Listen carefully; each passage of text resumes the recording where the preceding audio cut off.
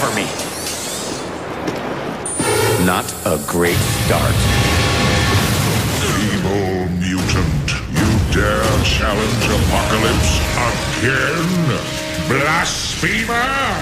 You defile my sacred chamber!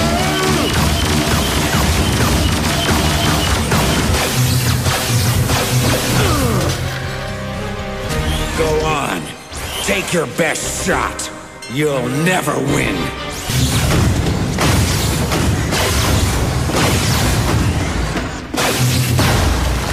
I've got your answer right here.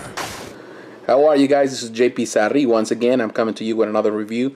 And this time I have one of the, what I would say, one of the coolest representations of one of the, I would say, the most representative characters of the 90s, of the comics in the 90s. And in this case, it's Cable by Bowen Designs. This is a piece that I was looking forward to review. One of my favorite characters back in the 90s. It is one of the characters that really represents what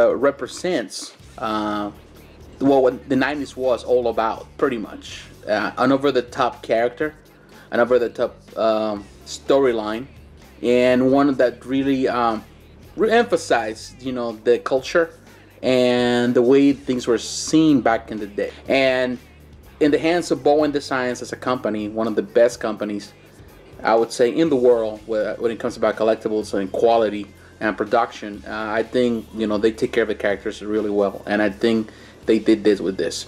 This is not the first or the only Cable produced by Bowen Designs. They have Bowen Designs has produced starting from the minibus and then some other statues. There's the one on top of a Sentinel head. That is really hard to come by. It was a very small run that I think only 300 made, and now it's just outrageous trying to get it. You're looking at, for that piece, you're looking right now they're trying to sell it for $2,000 in the aftermarket. Of course, I'm not gonna pay $2,000 for something this size, or for any other size. You know, I think it's too much money for one piece. That I personally don't feel that is the best representation of Cable, but there's not really that many statues that represent Cable in the classic version. But there's this, and there's another modern version that was also created with the Sentinel head. But that one is the more modern version that is also very cool. Also high price right now in the aftermarket, around $500. This is the cheapest one. This actually came out. There's this version, and there is the modern version. To be honest, I prefer the classic. I'm a fan of the classic Cable, so that's the reason I have this one. But before I go into detail again with the statue, let's go with the box. As you can see, always with Bowen Designs, the boxes are very small in comparison with the statue. As you can see, it says right there, Cable, the classic Bowen Designs box. This is classic version from the X-Men. Very cool, the picture. And on this side, as you can see, paint the statue sculpted by the Kucharek Brothers, the amazing Kucharek Brothers. Over 12 inches tall, is strictly limited, ready to display. And as you can see, all the information, all the basic stuff. You know, it's the boxes are very simple, are colorful, but this is Bowen Design style. As you can see, this is number 693 of 700, still a small run number compared to other statues from other companies. But going to the piece, I'm really, like I said, I'm a fan of Cable, and I really wanted to have a piece that resembled this character that I really love from that era. As you know, I already reviewed the Bishop. I have Bishop. I wanted to have both. You really have both, and I think even with the Deadpool, at the end of this video, I'm gonna have a comparison with those two. But as you can see right here, this piece is phenomenal. I like it. There's a little things that I feel that this piece needs more, and I'm gonna mention those. But looking at the piece, looking at the statue, this comes very simply. It's very simple. It comes inside well packaged and protected in that package in the box. And as you can see, it comes with a base. Very nice base. There's a lot of intricate detail in that base, as you can see. It comes with the statue. It goes with a peg here. Very once it goes in, it doesn't move, doesn't rock. It's very well protected. And then it comes with this part with this gun that comes with a very, very powerful and strong magnet, as you can see right there. I like this magnet. I think it's even stronger than the one that was provided for Bishop. I like it. I personally do. And as you can see, that's a big, big, big, big gun. As you can see right here in this base, there's a lot of debris. As you know, in this case, Nathan Summers, the son of Scott Summers and Madeline Pryor, the clone of Jean Grey, he grew up in the future. He was born in this time, but he was sent to the future where he was raised, and pretty much he had to battle, a world that was pretty much against mutants and everything. So, if you know the story. So in his future, in the distant future, he's always been a time traveler. There's always a persecution, and he lives in, as a renegade, pretty much. As a renegade in constant battle, and trying to protect himself, and protect the lives of those around him. And he's a leader. But as you can see, the base has so much debris, and I like this. With Bowen, they really create bases. They really do. It is amazing. And now they put so much detail, and this is the quality of that Bowen Designs produce. Now, as you can see, one of the things back in the 90s, and one of the things that was added to this piece, to this character, was all the pouches and extra pouches and all the protections. They are very infamous by now. A lot of people dislike. Something that now a lot of people criticize a lot, but honestly, I personally, during that time, they were cool. As a kid growing up during the 90s and early 90s, because the first appearance of, in this case, of this character, Nate the Baby, appeared in 1986 in Uncanny X-Men. Was created by Chris Claremont and Rick Lenardi, but he didn't show up till in the 1990 on New Mutants 87. That's when he came to be, created by Louise Simonson and Rob Liefeld, as what we see now. And in the New Mutants, he was pretty much, it was a different disguise. But now, after that, when you saw him coming out in the X-Force, he added all these extra pouches and kind of militaristic type of figure. But, it's just cool. It was one of the coolest, in that time, one of the biggest sellers of Marvel. This was the hot commodity back then. It was a hot thing that everybody wanted to have. And there's a lot of people that criticize what Rob did back in that day, because of the all the art style. A lot of people have criticized Rob for his art style. I'm not here to really judge him. I really grew up with it. I liked it. It's and a problem. It was the style, and I think Bowen Designs did such an amazing did with this. You can see all the detail. It has all this, the hand grenades, the pouches. It's just fantastic. They put so much detail, as always, and you can see the arms, and you don't see the once you take this part and you put it in there, you don't see it, and that's a big gun, big gun. And then here's another gun here on this side. Amazing, as always. I really like this. Everything they did. It's just fascinating. All that stuff. I like this. Actually, I like it more. This big size compared to the one that they have on the Bishop. I like this a lot better. It's just fascinating. The musculature is there, the definition is there, the little detail adds to this piece fantastically. And looking at that face, looking at that, his communicator right there, and looking at that face, it's just, honestly, there's no way that you can complain about this piece. I like it. Some people say that it was a little cartoony face. It might seem cartoony when you see it, and the truth is that I would like this actually, and that's one of the reasons that a lot of people haven't really looked at this big piece as much, is because at first appearance, and it's not as photogenic in pictures or videos, but in person is impressive, and he has a lot of great things that really make this piece shine. I like the paint application is fantastic. As you can see, he has blue eyes. It's just fantastic. It's very clean. Even on the pouches, everything is clean. I wish that I was a little more definition on the pouches here, but still there, it looks good. The only thing that I feel that the piece needs is a much better, a more mature face. It doesn't have it. It's true what people say, that it's not as mature. It looks a little, actually a little Asian, a little, kind of short, small. a little rounded. I wish it was a little more square, more defined, you know. But it didn't happen. So, but regardless of that, I think it's a gorgeous portrait. Another thing, I feel that it's not as bulky. I wish it was more muscular. That would represent the character of the, you know, the 90s, pretty much bulky and big and massive, because, you know, Nathan, he's a big man. Cable is a big man. Besides that, the paint application is so clean. I love everything, the brownish. When I received this piece, I thought it had some stains. You know, that was my first impression. But then I realized that actually this is not stains. This is part of the paint application.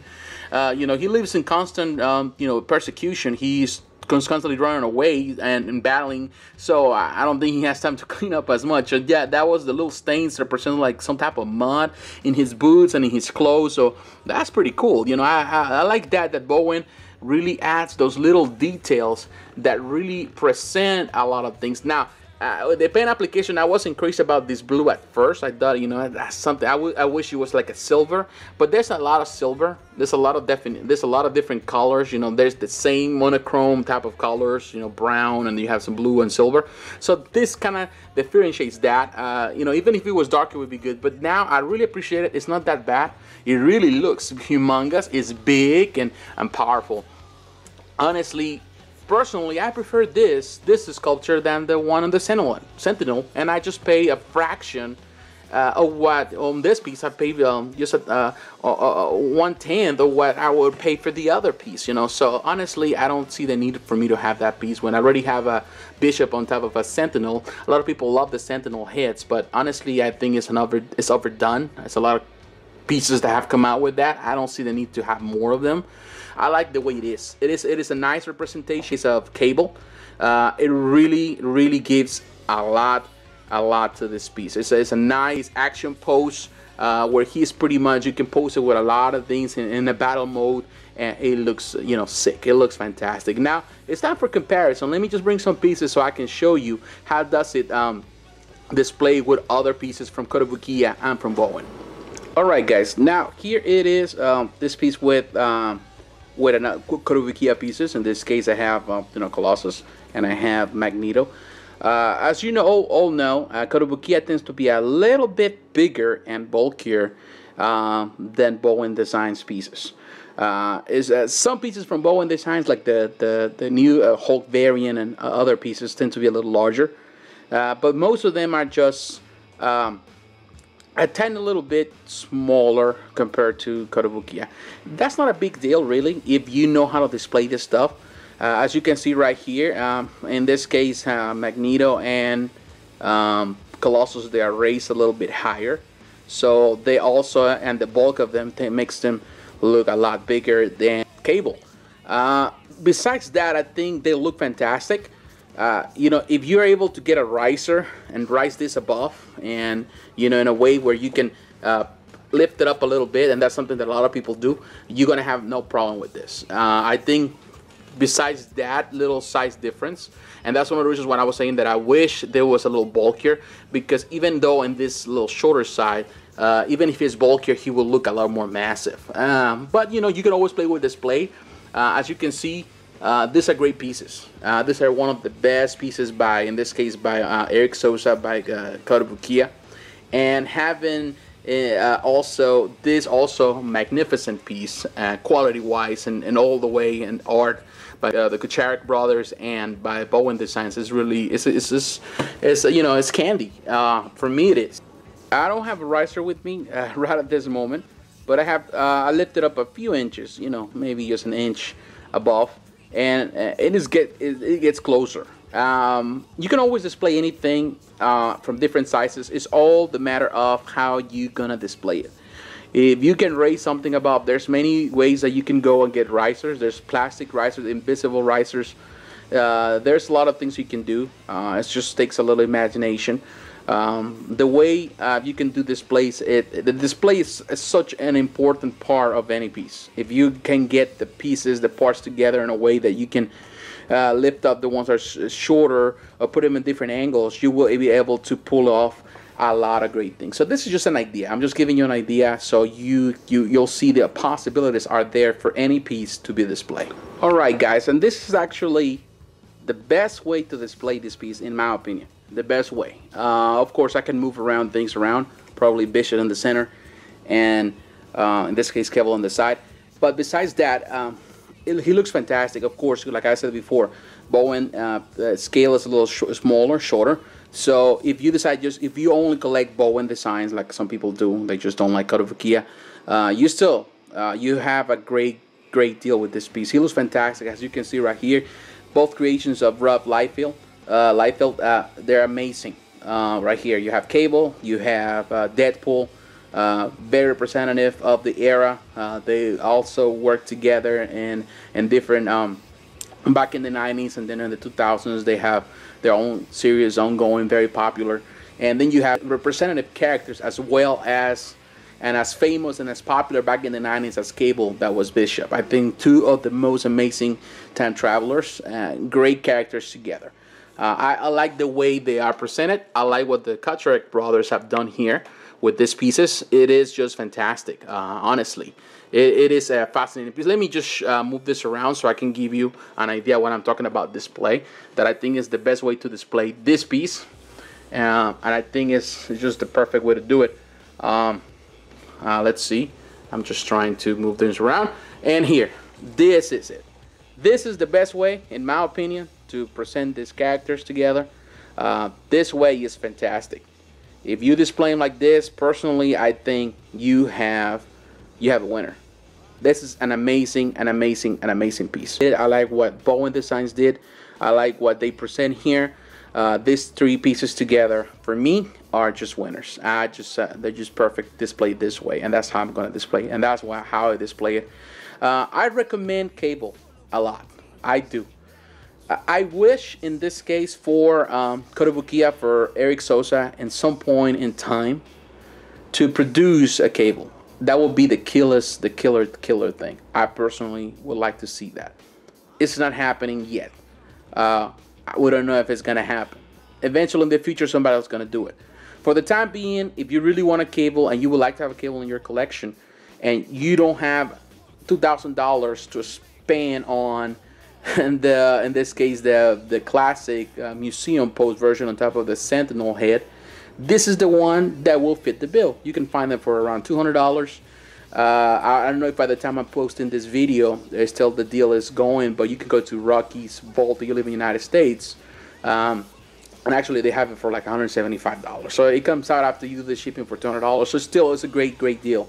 It's an amazing piece. I like it. There's other Cables also, more modern versions. I'm not as crazy on that, but I like the classic. If you like the classic, I think you'll be satisfied with this piece. Yes, it needs a little more bulk. Maybe the face is a little too young, youthful compared to what would you like to see. But besides that, I think you have a killer piece. One that eventually will go up in price, like everything else that, every collectible, everything created by Bowen Designs, it will go up in price. So it will be harder to get. So right now that you can get it for $200, you still have such a great deal. We'll see a PF in the future. Yes, we will.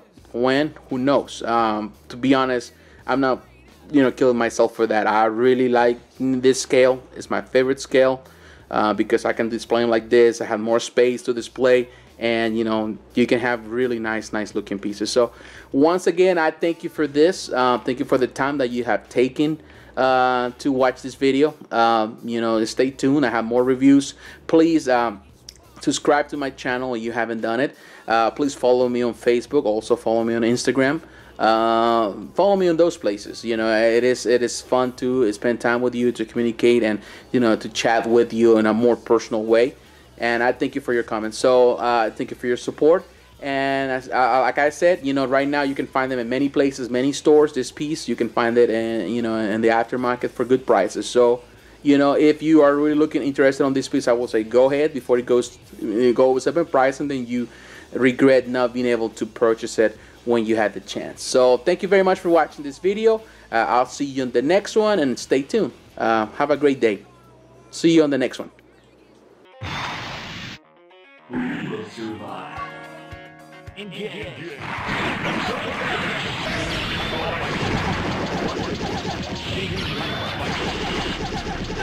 Finish.